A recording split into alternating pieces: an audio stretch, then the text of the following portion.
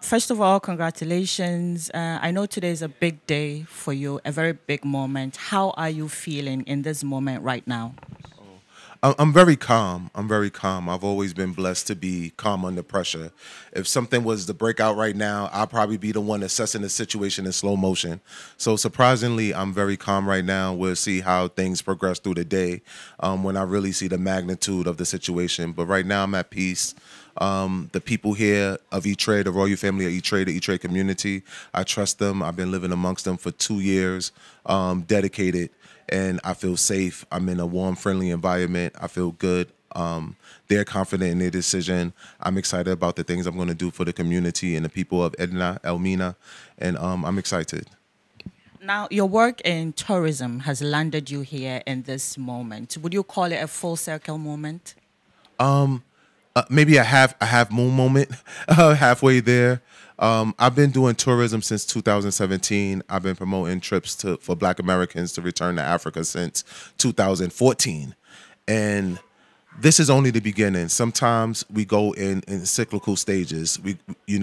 Now that I've established myself as one of the leading tourism companies or tour operators in all of the United States as far as getting Black Americans to come back to Africa, now is really the next step in me promoting African and diaspora relations.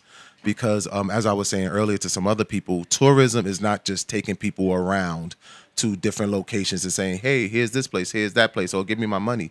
Tourism is about planning, strategic thinking, it's about financing, it's about budgeting, it's about protection.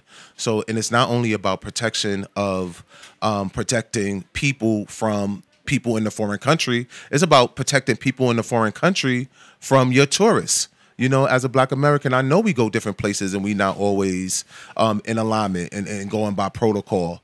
So being named the first chief of tourism in Elmina, Central region, and as we know right now, all of Ghana, and as some people are speculating, all over in all of Africa, there isn't a chief of tourism anywhere, as far as we know. To set a type of president like this, and also knowing that Ghana is really going all in on tourism, it's an honor and it's a blessing. Now, being given the title of a chief is a big deal, and of course, it comes with a very huge responsibility. Are you ready to take up this task? I'm happy. I lived a good life. Sometimes it's not always about you, and I'm always about life experiences, even over material wealth. So I'm ready to give. God blesses the giver. Sometimes if I give somebody 100 CDs, I say I give you 100 CDs a day. God will bless me with $100,000 tomorrow. So I'm a servant by nature. I'm pleased. I'm a Dasi. I'm helpful. I'm courteous. I'm considerate.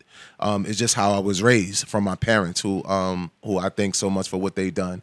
So I am ready for the responsibility because, as far as I know, I've lived everything that I eternalize that I want to do in my life. If the universe of God said, Rashad, you don't have to worry about money again, what would you do with your life? I would say I would travel around Africa and just meet peoples and cultures. So that's what I'm doing now, and this is just part of the natural flow of my life. Now, through your work as, a tourism expert or whatever, the people of Iture now have a tourism chief. What should this community expect from you moving forward? Yeah. Expect protection, expect advocacy, and just expect to see short-term, medium-term, and long-term changes in development. I'm committed to Iture for the long haul. When I first came here in 2020, they really took me in open arms, and I have trust issues. So over time, they really gained my trust, and I really feel like I'm a member of the family. Like, even when disputes happen, you live with people almost 2 years, disputes are going to happen. It's not always going to be cookies and cream. I felt like I was dealt with justly. I didn't feel like it was anything impartial. And that's when I started to learn, like, oh, this family thing is really serious.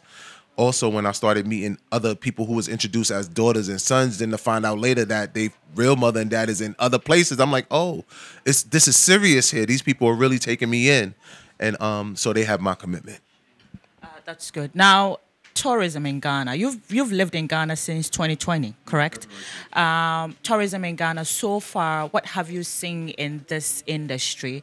What has been some of the good sides? What are some of the things that the industry in Ghana can work on? The tourism sector has come a long way, even from something as little as what we call washcloths, y'all call hand towels, now are prevalent in hotels and guest house. When I first started visiting 2015, there was no, hand towels or washcloths anywhere, even in 4- and 5-star hotels. When I first started arriving in Ghana in 2015, cholera was a big issue here, and I don't see cholera as an issue here anymore. Terminal 3 wasn't built when I first got here. Terminal 3 is here now. So Ghana has come a long way in tourism. Even when I was home in Harlem, New York City, where I'm from, I used to see Afrochella promotions and things of that nature. So I'm proud of Ghana and the Tourism Authority and the Beyond the Return Committee for their efforts into assimilating tourism into the Ghanaian economy. I also want to thank all the entrepreneurs and the tour operators, the tour guides who do things on their own, not part of an organization or anything like myself. What I think Ghana needs to continue to work on is that you got to understand Americans are picky. We're very picky. We're very particular. We complain a lot. A lot of times we're very demanding. Hey, I'm very demanding. I have a long list of apologies, but at the end of the day, it works out for me. I have a lot of what we call crucial conversations. Just understand that when you come from America, if you're sleeping on a job, you get fired. If you give somebody a bad attitude one too many times, you're fired. Here is, we have the technology. We're not taking 50 orders and everybody's writing it on a little piece of paper. Everything has the technology. So these are all things that's going to come in like due time. If I bring 50 people, like I had the last week with the naming ceremonies and things of that occasion, and you got 3 waitresses writing things down on a piece of paper, issues are going to come, mathematic issues, mishaps. So these are all things that'll be corrected in due time and as word spreads. Okay. Final words.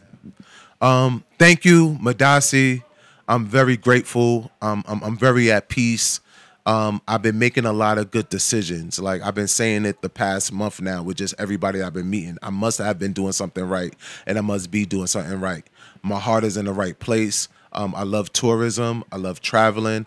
My major in college was sociology, anthropology. And I always laugh because I say I'm really a sociologist. I'm really an anthropologist. Being part of a community, learning cultures, learning traditions, that's just really part of me. And I found a good place that I'm happy at. And I'm comfortable and I'm happy. Amen. Nana Kofi Kokojufo Amezekan Nsrehwehen Amo Iture. Mesuya Mesi Mamo Awo Nana Iture Kweku Otodo Enum Efreme Anopa Eriabe Enumbe Mesi Beshre Yareba Efrema na Amaba Semisini.